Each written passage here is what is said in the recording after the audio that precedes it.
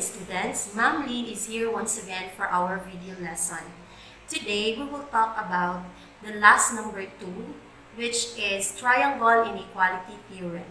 In this lesson, you will learn that not all measurements of lengths can actually form a triangle. How are we going to know that? That's what we're going to talk about today. But before we will start, let me remind you to prepare with you your last 4 notes and your answer sheets, ball pen, and of course your scratch paper so that you can have practice yourself with examples. So, to begin with, our next lesson is on triangle inequalities, which is we will talk about triangle inequality theorem.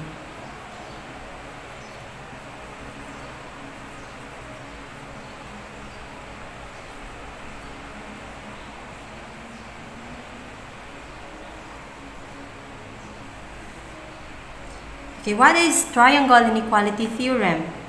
According to your notes there in your last number 2, the sum of any 2 side lengths of a triangle is greater than the third side length. What do you mean by that? So if we're going to translate that in Bisaya, if you have this figure, triangle ABC,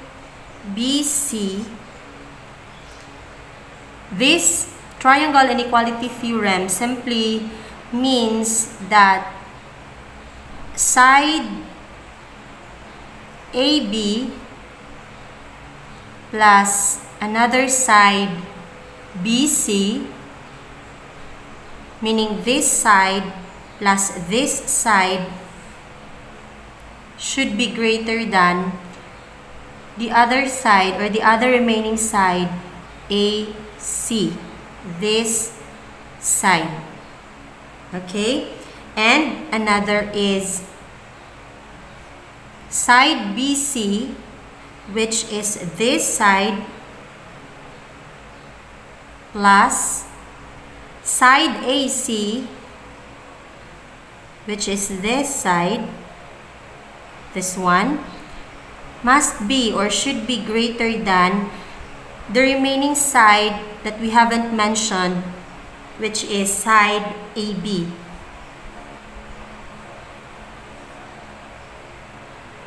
Another is side AC, this side, plus side AB, this side, must be greater than or should be greater than the remaining side that we haven't mentioned, BC.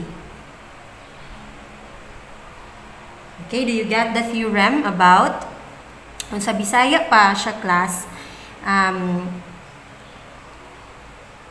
imo daw i-plus ang measurements kung sa kataas.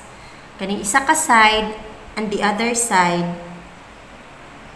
Dapat, kung imo siyang isumpay, dapat mas taas pa siya sa ika-third nga side. So, din his atong statements. Say, for example, if AB is the first side, and then the BC is the second side, kung imo daw na siyang isumpay or imong i-add up ilahang measurement, the answer should be greater than. This symbol is greater than the third side, which is side AC. And if we're going to change positions, kung si BC ang atong mahimong first side and si AC mahimo na itong second side, kung ato po na siyang sumpayon or i-add up ang ilahang measurements, ang answer should be mas dako kumpara sa third side nga si AB.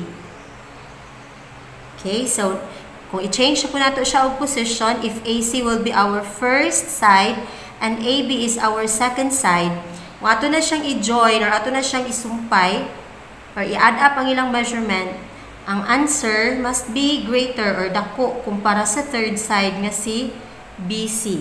Do you get that? So, bisag unsa nga, bisag asaan ang duha ka side sa isa ka triangle imong isumpay, dapat mas taas or mas dako ang iyang measurement kumpara sa ikatulong nga side. Okay, so you will learn that more, or you will understand more of it when we're going to go to examples.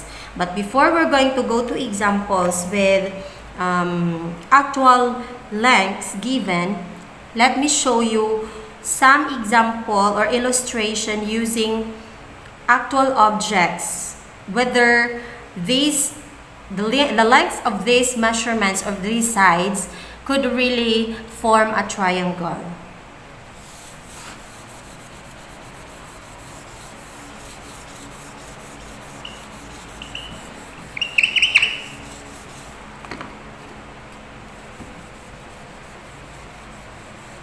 Wait a moment.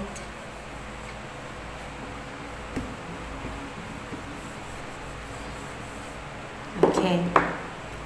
So we have here sample objects.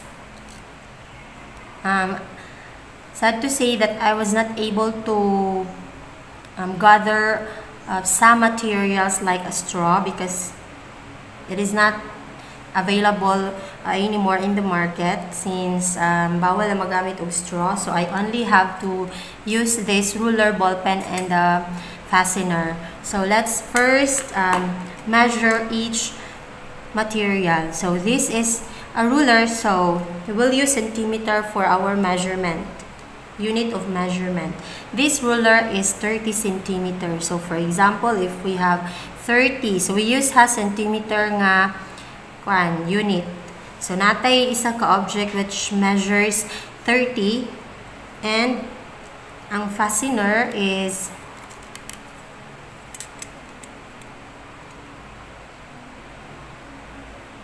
actually 8 point, we'll just say this is 9 centimeter, and the ball pen is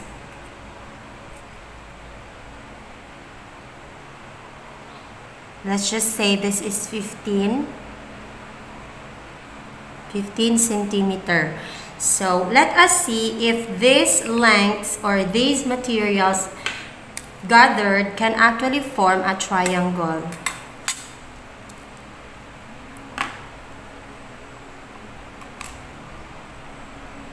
Remember that a triangle is a polygon or a closed polygon. So, dili siya pwede nga nagnanga. So, dapat closed yun siya, both ends. So, as you can see there, bisag unsaon na ato ni stretch og sulay, kay nagnanga man siya. So, ato siyang stretch rather.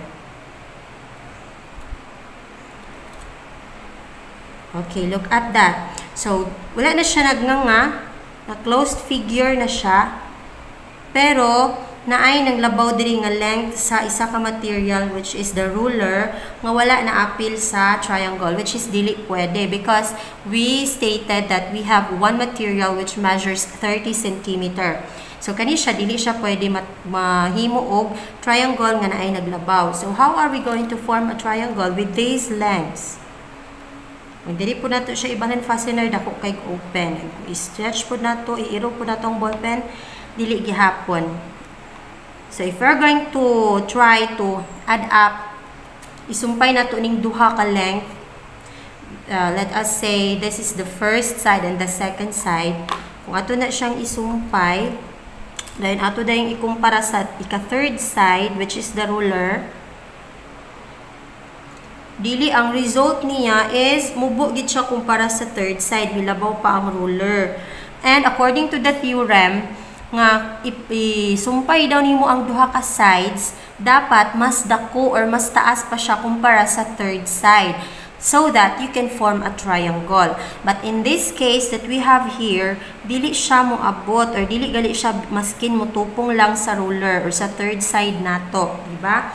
So, obviously, we cannot form a triangle in these given lengths, which are 30, 9, and 15. So, if we're going to solve that, for example, if we don't have this material to prove whether we can form a triangle or not, let us just examine the given measurements here. 30, 9, and 15. According to the theorem, dapat, kung i-plus nimo ang duha ka sides, dapat mas dako siya kumpara sa ikatulong nga side. So let us do first the 30 and the 9. Let's add the two sides. 30 plus 9 must be greater than, according to the theorem, must be greater than the third side that we have, which is 15 centimeter, so that we can form a triangle. In this case, we have 30 plus 9, it is 39, and it is indeed greater than 15. So this must be true. How about if we're going to change position? Oh, let's have another two sides. Say for example, 9 and 15. No, kanisang isa. How about we have 30 and 15?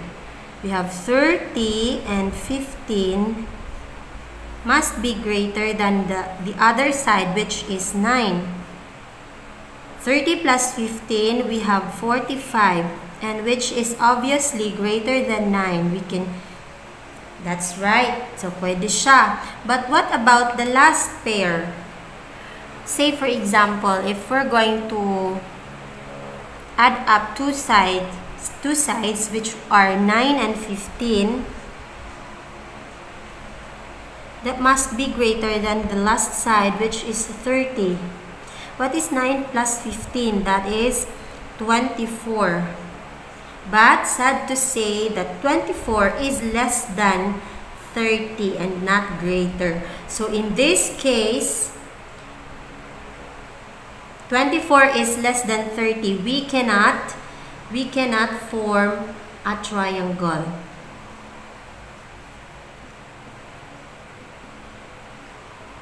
Okay, so we must undergo this three process so that we will know if we can form a triangle in with the given measurements.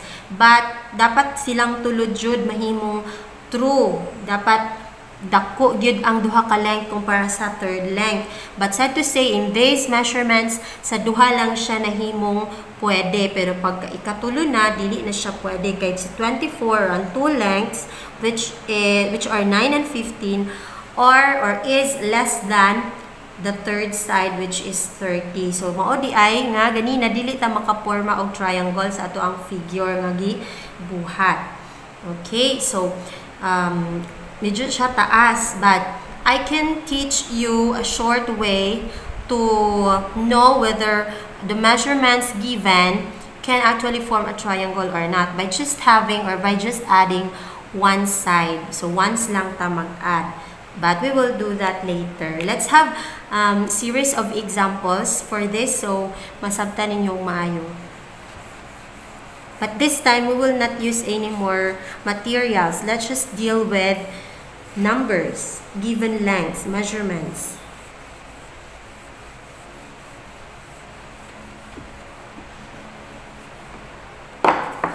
Okay, in your last, we have here example A. Use the triangle inequality theorem to tell whether a triangle can have sides with the given lengths. So, dinhi sa example, gisulayan yun ang tulo ka process, which is gi-add ang every two lengths and compare to the last or the third length kung dako bagyod ang duha ka length kumpara sa ika-third. So, tanaw na to. Let's have, given number 1, we have 5, 8, and 10.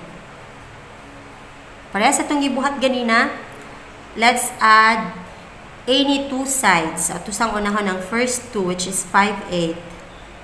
5 plus 8 must be greater than the third side, 10. What is 5 plus 8? That is 13. 13 is indeed greater than 10. So, in this case, this is true. Okay, next is, we will add another two sides. Let's have 5 and 10. 5, muna siya ang given ha. 5 plus 10 must be greater than 8. 5 plus 10 is 15, and that is indeed greater than 10. So, in this case, it's true. How about the last two pair sides? So, let's have 8 and 10. Kani silang duwa. 8 plus 10 must be greater than the third side, which is 5. 8 plus 10 is 18, and indeed it is greater than 5. This is true. So sa tulo ka sides nga atong gi-try out, we got true in all trials. So therefore we can say that a triangle can have length 5, 8, and 10. Okay, so this can form a triangle.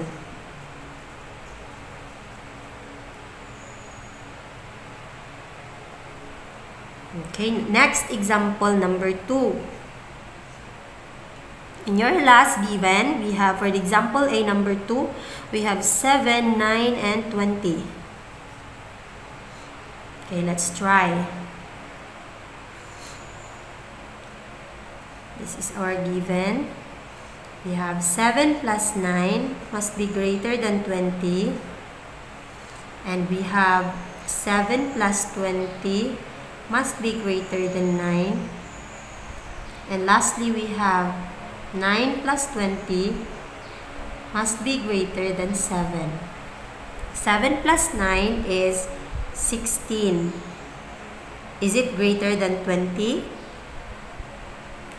It's not. So this is false because 16 is smaller than 20. How about this? 7 plus 20 rather, that we have 27, and it's greater than 9. So in this case here, we got true. Here, 20 plus 9 is 29, and it is indeed greater than 7. In this case, this is true. But we have one result here which is false. So therefore, dili siya pwede. Kung pareha ganina, dili ta makaporma og triangle. So we can say that a triangle cannot have lengths 7, 9, and 20. So cannot form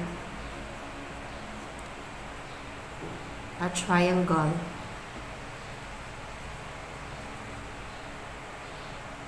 Okay. So do you understand what I am talking about? Can you relate to our discussion? Can we proceed now to activity? To the second activity? Okay, but we still have here example letter B.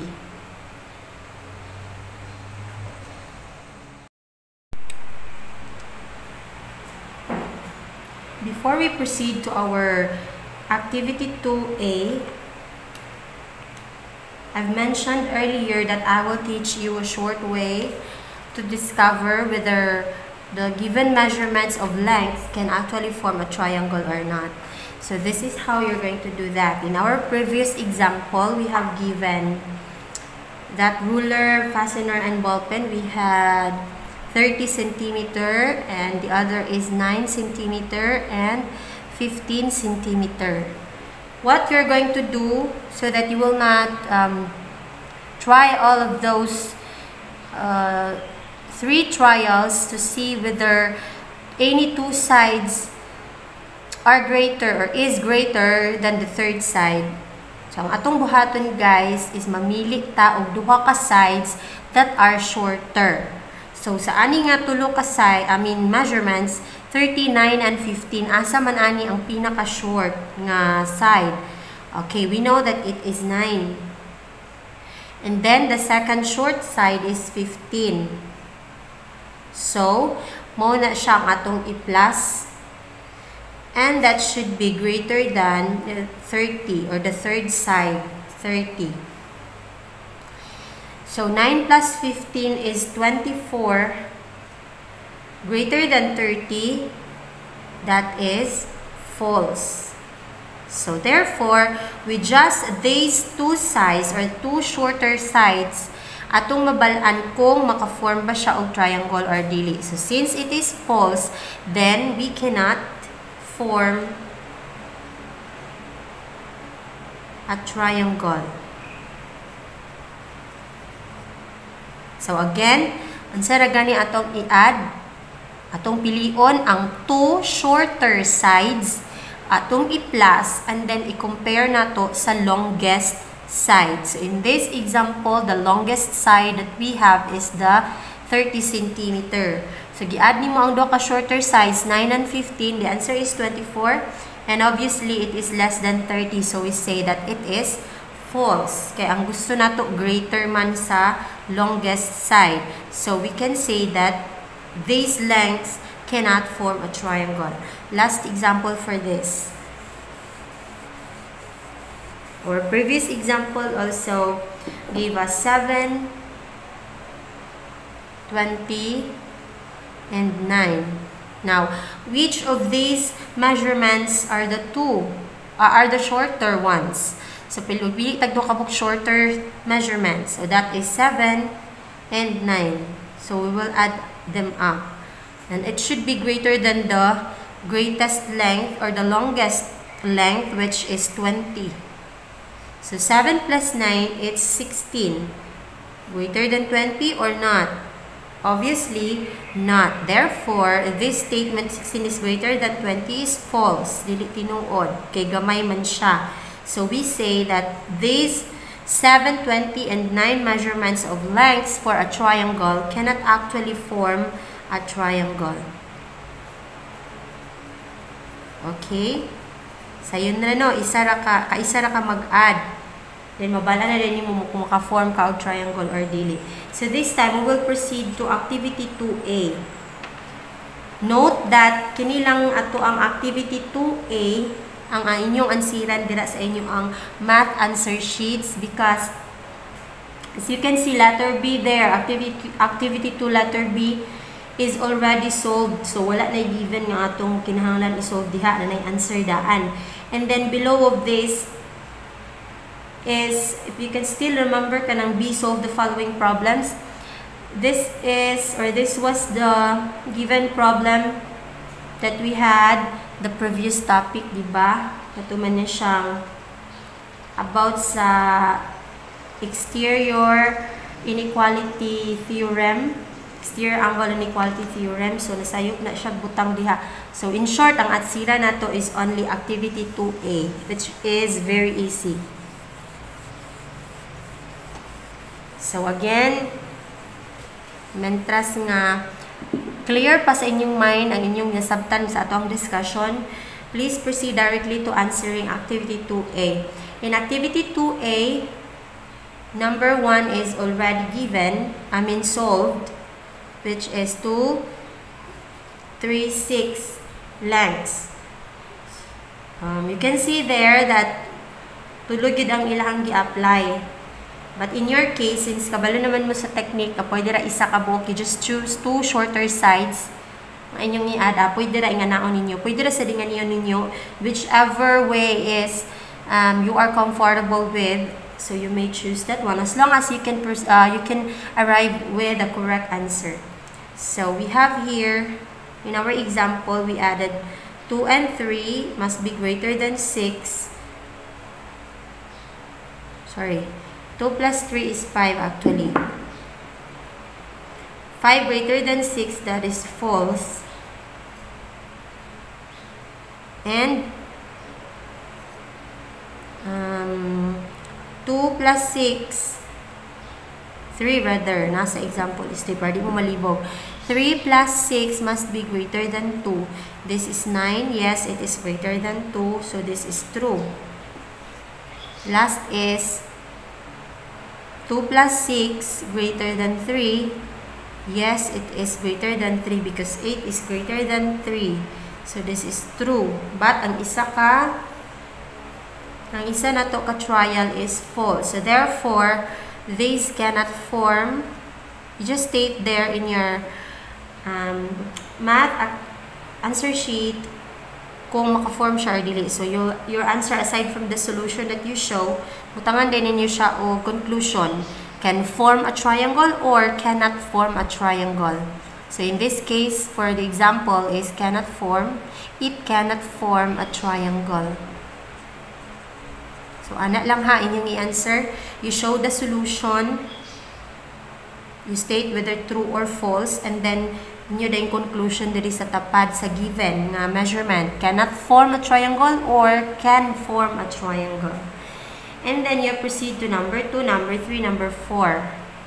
But how about guys if your result is equal? For example, if the given is, running example ha, say for example, if your given is 2, 2, and 6, we know that if we're going to apply the adding shorter sides, we have 2 plus 2 greater than 6.